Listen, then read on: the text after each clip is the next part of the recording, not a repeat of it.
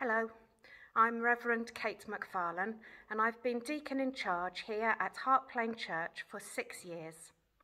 It's a real joy to be able to serve God here alongside a congregation who are enthusiastic to see God's kingdom grow. Hart Plain Church is a joint Anglican and Methodist church, a local ecumenical partnership. And whilst we celebrate and value the traditions of our two denominations, we don't see ourselves as a group of Anglicans and a group of Methodists worshipping together. Rather, we see ourselves as a single congregation of Christians in this place. Our vision is that Hart Plain Church will be a living example of Christian unity for our local community and beyond. Today, I'm going to pray for one of the areas of our Live, Pray, Serve vision, that we might all grow in depth of our discipleship.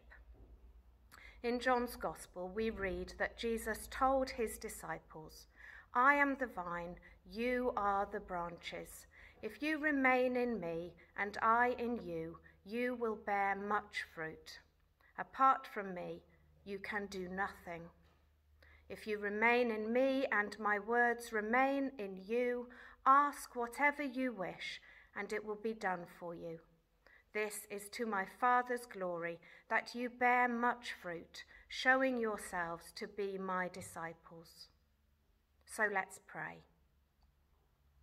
Father God, we pray that we will remain in you, the true vine.